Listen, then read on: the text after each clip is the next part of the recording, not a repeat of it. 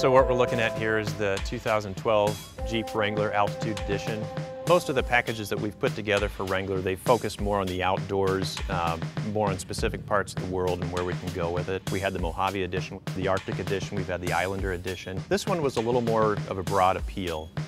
This is really a more upscale version, a little more sophisticated, a little more urban looking. It's a little more street than what we've shown before.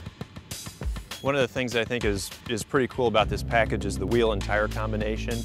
A lot of the guys in aftermarket are doing these black wheels with these bright accents. We actually ended up painting the inside spokes to give it that dark look. Left the ring on the outside here. When you see this thing from far back, you see that big trim ring, the big bright trim ring. The applique on the front bumper, something we had never done before was paint this body color. Something else new to the front is the Jeep badge. We've never done that black before. It's always usually been chrome.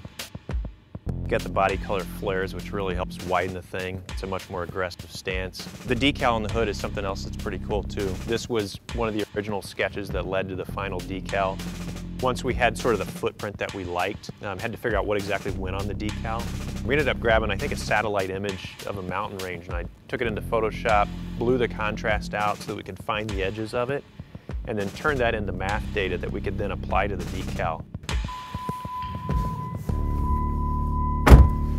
If you haven't driven a Wrangler in the last few years, you'd be shocked when you get in one of these right now. Heated leather seats, you can get an in-dash nav unit. The piano black appliques are unique for the Altitude. On the steering wheel, got them on the grab handle here for the passenger. Also have them on the air conditioning vents here. They all get the black leather seat with the red accent stitching. It's not a huge in-your-face contrast, it's more of that subtle tone-on-tone look that we're trying to go for. Didn't change the horn for the Altitude package. The Wrangler is like a Porsche 911. It's like, you know, a Corvette. It's one of those timeless cars. Typically a designer wants to change any car that they work on. This one, we're never going to radically change it. It's bigger than what any one designer is. You want to change it, but it wants to be a slow evolution. You don't want to tear up the foundation that's already there. This car's an icon, so I mean, it's hard not to be excited about working on it.